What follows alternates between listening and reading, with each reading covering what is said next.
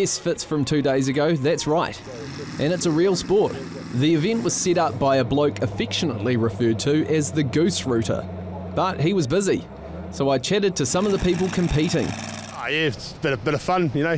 Come and have a play, make some noise, do a wheelie. We put a V16 Detroit out of a Terex dump truck in it, and we've got a 4-speed Allison transmission behind it. I guess that's definitely not the tractor you go and plough the crops with anyway. Really, no, it probably wouldn't last very long. It would probably overheat and die. Oh, I've had to go on the other one a couple times, but this is the first time we've got this one, so yeah, see if we can break it. Nice. I've admired quite a few mullets around here. Can you point me in the direction of anyone with a decent lid? Oh, I wouldn't say decent, but we've got something growing there. That's a start, so yeah. Mate, I'm struggling with mine at the moment, so you got any tips for me?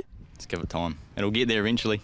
Unfortunately, there was a small hiccup with the sled, so while the boys tried to get it up and running again, we managed to get a quick word with the Gooserooter himself. You've got to tell me about the nickname, mate, please. Oh, right, nickname. Yeah, well, that come from a hatred of broken down Kenworths, a bottle of whiskey and several jam fingers in a gooseneck trailer. So there was no small farm animals involved in the nickname of that. With that all cleared up, I asked him about the event. So we've been doing it here in Mayfield for the last 4 years with the different style sleds. So I've built the sliding weight transfer sled, similar to what the Americans have. This thing behind us, tell me about that. Well, that I built a couple of years, well, me and my daughter built a couple of years ago, V8 engine out of a D-Series Ford. So it was originally about 60 horsepower. With that engine in it, it is about 215. She gets a wee bit scary. Hey, there, if you want to go, don't be shy, don't be shy. Just slap it in gear, give us some revs, and away you go. It's like riding a bike, except it's a tractor.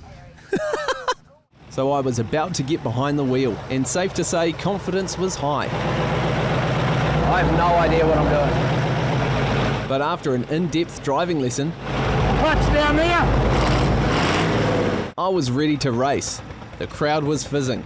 I just had to remember what they'd told me. Just slap it in gear, give us some revs, and away you go. Let's give it time. It'll get there eventually. It's like riding a bike. It's a bit of fun, you know.